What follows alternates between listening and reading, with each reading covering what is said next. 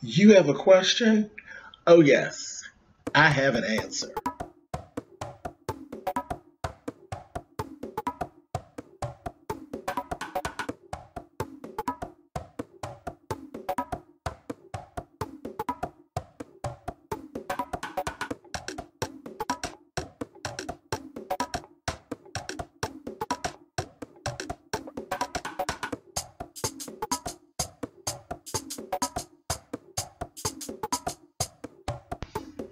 Hey guys, thanks so much for clicking on the video. This is another episode of Ask James.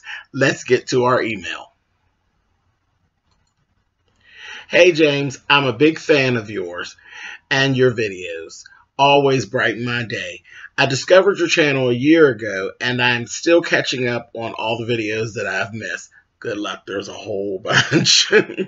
Well, I have a cousin that is significantly older than me and he has a disability.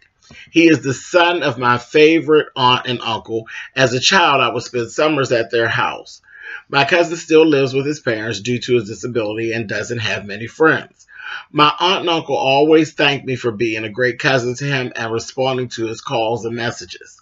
My issue is that one summer, this cousin molested me. I was around 7 years old. As I've gotten older, the visuals of what happened have become clearer to me.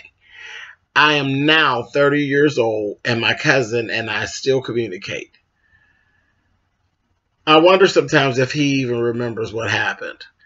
I don't think I could ever tell my aunt and uncle what happened because it would devastate them.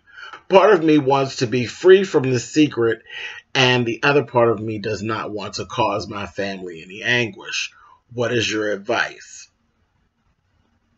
Thank you so much. Okay, and let me say that this is actually coming from a male.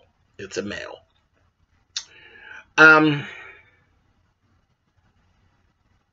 First of all, I understand the situation of not wanting to cause family drama.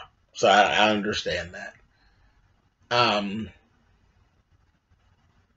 You know me, so you've been watching, so you know I'm going to tell you when it comes to family and protecting the family when the family didn't protect you, it is what it is.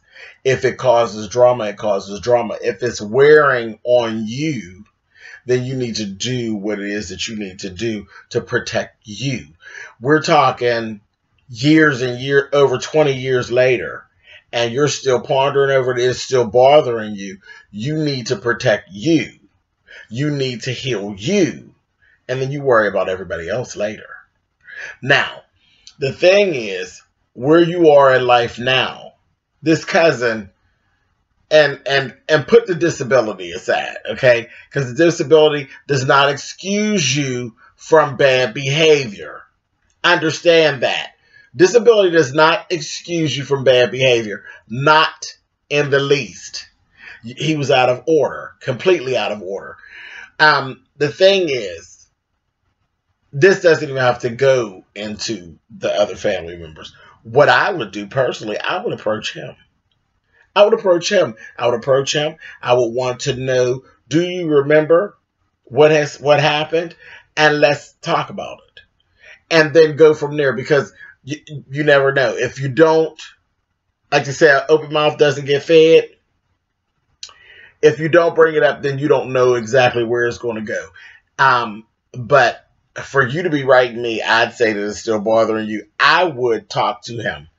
I would actually talk to him, see what he says. Now, if he tried to get cute with me, baby, I would let his ass have it. I would let his molesting ass have it. But if he doesn't remember, I bring him up to speed. We would have the conversation. That conversation could go a couple different ways. We would definitely have the conversation, though, just to see what where he's going to go with it. And then you make your next step from that point. But you deserve some answers. You deserve some apologies. You deserve to know why that happened. I mean, we're talking about 7-year-old. There was something that was definitely taken from you as a 7-year-old child. You know, to inflict that on a 7-year-old and then have to process it, and you haven't processed it all that well, because here we are over 20 years later and it's still wearing on you. And, you know, and let's be honest, even after all of that, you may actually have to seek professional help to actually work through that.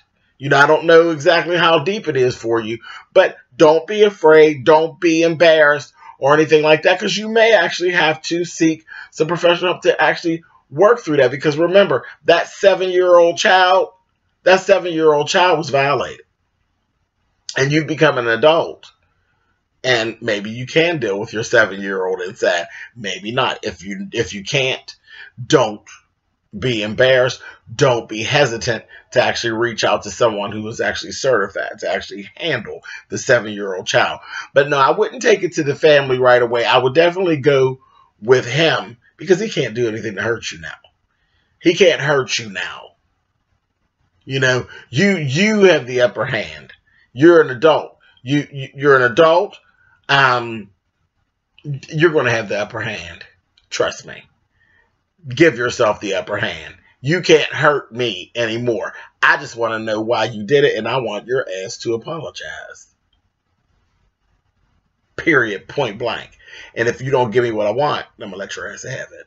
So that's just kind of, I mean, you know, I am so sorry that you even had to go through that. It happens way too much. It is shocking, the number of people who actually have this type of a background story. Somebody you've been nice to and that kind of thing. Someone you trusted to actually violate you as a child under the age of 10. You know, come on. Seriously? Absolutely disgusting. Absolutely disgusting. And you definitely do deserve an explanation, and you deserve an apology. Period. Point blank. So, I hope this helps. I'm wishing you all the best.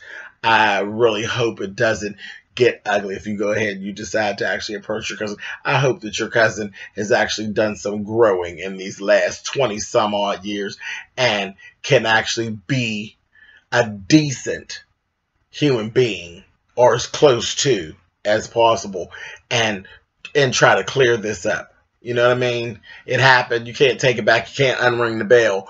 But yeah, let's not make it ugly. You know, it can get ugly, but let's not make it ugly. So I'm wishing you the best, and you take care of yourself. And remember what I said. If you can't get past it, get someone to help you get past it. You don't want to drag this any further on into your life. Okay?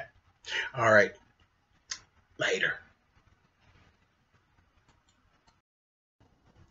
You have something you need to get off your chest, or something you need some help with?